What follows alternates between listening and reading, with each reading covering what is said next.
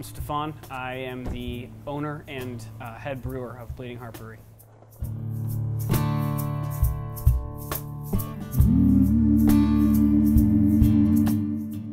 When I was about 19, 20, I started hanging out with my buddy Zach Lanfear, who's now my business partner. He taught me how to homebrew. So we started homebrewing a lot. Eventually people started liking our beers, and so they actually started requesting stuff. To the point where a lot of our friends were having us make batches for them. So much so that Zach's wife, Amber, encouraged us to look into opening a brewery. So we decided to make an ultimatum. We were going to do a Kickstarter campaign, and if it succeeded, we would continue. And so that's what happened. Yeah. So I mean, for the Beet IPA specifically, we wanted to have an ingredient that made a red beer without having it be overly malty like reds usually are. And Zach had the idea of using beets, and so I had to experiment and figure out how to put beets in a beer that wasn't god-awful. I always obviously try to source all of my ingredients as locally, as possible. Because, I mean, we're sustained by the community, we want to sustain the community as well.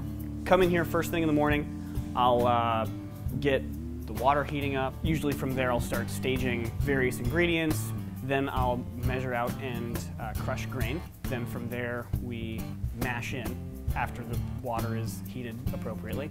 After the mash, we pump all of the sugary water off of the grain bed and into the boil kettle, where we boil what is now called the wort with hops. And that's pretty much the end of the day. After that, I just have to cool it down, pitch the yeast, and let it sit for 2 weeks. Then phase 2 is pumping the fermented beer then into the bright tank, at which point, for this beer in particular, we add about 11, 12 ounces of beet juice, and then obviously a dry hop.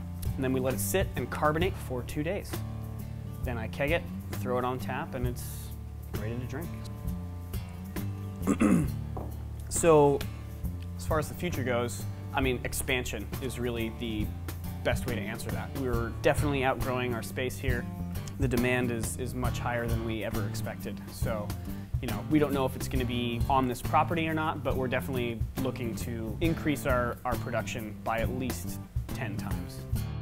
I think our customer base is really what keeps me going. We have such an awesome community of people here in Palmer specifically that have rallied around us and have gotten us to where we are right now.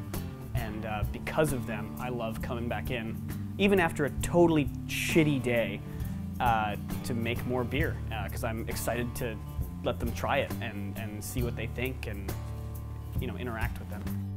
Yeah, I feel like our brewery is, it is a brewery. We obviously make beer, but to me, it's more of like a hangout spot. It's where people get to meet each other and learn new things and connect and just have a good time.